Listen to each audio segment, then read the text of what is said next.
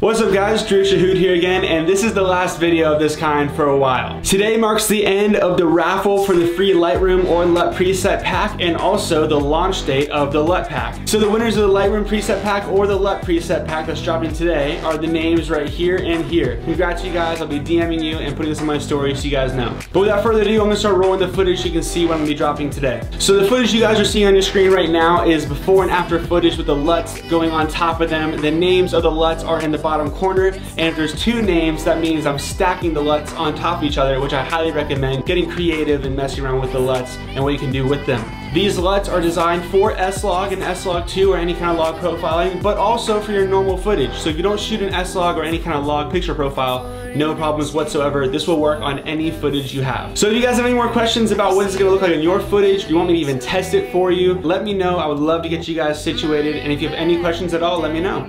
Thanks guys.